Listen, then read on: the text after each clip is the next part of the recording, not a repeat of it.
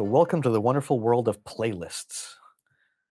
Everything that you see on the track in terms of the waveforms, like, oh, it's audio. Yes, it is. But what's actually happening is a list of instructions, like this audio file, and this audio file, and this audio file, or clips as they're technically known. These live on a hard drive. Me arranging them in the order that they're in here in this area of my edit window, I made a list of what to play back from the hard drive. Right? They're just audio files that live on hard drives at this point in time, right? The continuity of them is me putting them in order and telling Pro Tools, play it in this order. And that is technically known as a playlist. This area of the track is known as a playlist area. This is your track. Like, your track is this thing, like with the name, the solo and record buttons, and the input and output selectors, and the inserts and whatnot. That's your track. Notice this little tiny arrow upside down again. Means menu. This is actually something known as the playlist selector for this track. Every audio track in Pro Tools has an unlimited number of playlists in the background. Playlists are alternate record takes or alternate edits that live on the same track, but they're not playing back currently. The only thing that plays back is what's on the current main playlist, what you see on the track playlist itself. But using this button here, I can come to this track and say, you know what? I want to keep on recording piano, but I don't want to record on top of what's already there, and I don't want to lose what's already there. So I'm going to click on the playlist selector, and notice that the name that it has at the bottom of this menu is the name of the track. That's the dirty secret. The track name is the playlist name in Pro Tools. They're one and the same. Like, the name of the track is the name of the playlist on that track. Right? So it's called Piano, and it's checked because that's the one I'm currently viewing. And it's also the only one in the track. Like, when you don't do these on purpose, you only have one playlist. The name of the track is that playlist. But at the top of this menu, you have a new button. So when I click new, it will first pop up a little dialog window saying, what do you want to call this new playlist? Because it can't be called piano or piano because there's already a playlist with that name. So I'll call this piano 2. So it's different. And I hit OK. You're like, everything disappeared. Well, no, it didn't actually disappear. It just got changed. Because notice now the name of the track is Piano 2, that alternate playlist. And this button is now blue. Because I have now created multiple playlists on this track, that's an indicator letting you know there's stuff in the background.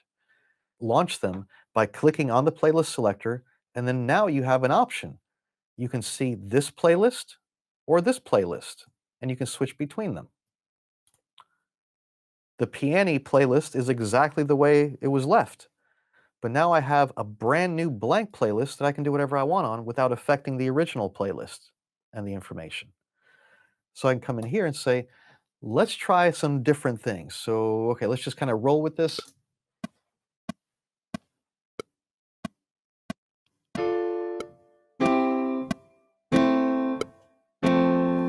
And like, oh, maybe that'll work a little bit better.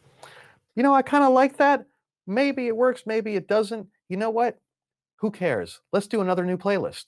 We'll just keep on doing new things to new playlists. And I'll call this Piano 3 at this point in time. Another new playlist. And what it does is it moves the previous playlist to the background.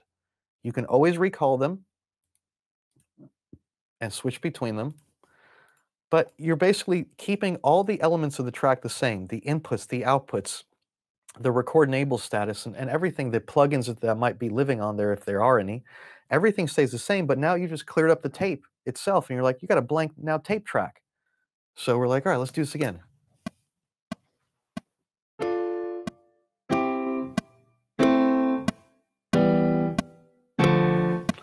I can keep on doing this take after take, and instead of recording on top of the previous take, I can record to new playlist every single time.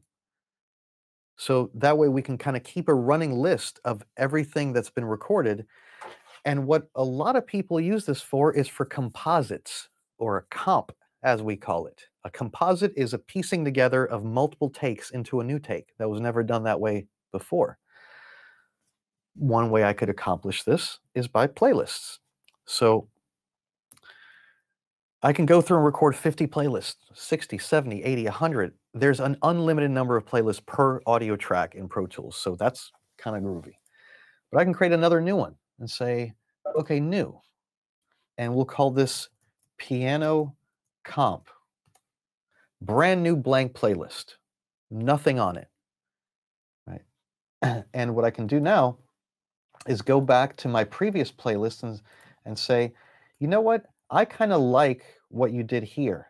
So I'm going to select it, and I'm going to use the standard copy command from the edit menu, just Command C or Control C to copy. Cool. I copied what's selected. And now I'm going to switch playlists to my piano comp. Notice my selection doesn't move. It's exactly where it was originally in time, just on a different playlist. And now I can just hit paste. Bam. I just pasted that to this playlist. And I can keep on kind of doing this and say, all right, you know what? I like this part of piano 3. So I'm going to copy it and paste it over here. And then I'm going to go back to piano E, and I like what I did over here. So I'm going to select that with my selector tool, hit Command C to copy, and then flip my playlist, and then hit paste. So I'm compositing different takes into one new take on a new playlist that doesn't interfere with any of the other playlists. So switching playlists manually like this is definitely kind of how everything started.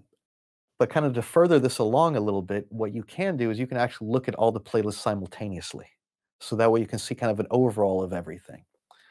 In your Pro Tools track, like the main track area where your track name and your solo and mute buttons are and whatnot, below the solo, mute, and record enable buttons, there's a button that says waveform on an audio track. This is actually known as the track view selector. What are you viewing on that track? By default, you're looking at the audio waveforms. You can do a track view of playlists. It will actually open up the track. Notice it kind of branches off the main track here in blue, and every background playlist that you have on that track is now visible. So you have the main track playlist, which is called Piano Comp, but in the background, but now totally visible, Piano, Piano 2, Piano 3. So you can actually see them all instead of having to constantly flip back and forth using the menu. Each of these background playlists has a solo button. Right? This little S means solo. So I can hit the solo button, and now it forces this background playlist to be playing out of the main output of the track. So I can hear it. Or solo this one. Right? This lets me audition the playlist in time in the session and in place in time in the session. So this way I can actually hear it if I have drum tracks and guitar tracks. I can hear it in context with everything else. And the solo button, like I said, of the background playlist overrides the main track playlist momentarily, right, until you deactivate it. And you can use this as a way to edit. I can make selections here, right? And I can say, okay, just play that selected area. Cool. Or maybe this selected area. And if I decide that, you know what, I like this. I wish this was part of the comp at the top. Well, whenever you have a selection on a background playlist, this little up arrow lights up next to the solo button on that individual playlist. This is a copy and paste to main playlist. On the fly, it doesn't cut anything out. It just literally copies it and instantly just moves it to the main playlist at the top. So we can create a composite by doing just this and not having to flip things back and forth. We can hear everything individually by individually soloing each of the playlists and having them play back with everything else. And now I've put together a composite using pieces of different playlists, different takes, and to what would be my final take or my main.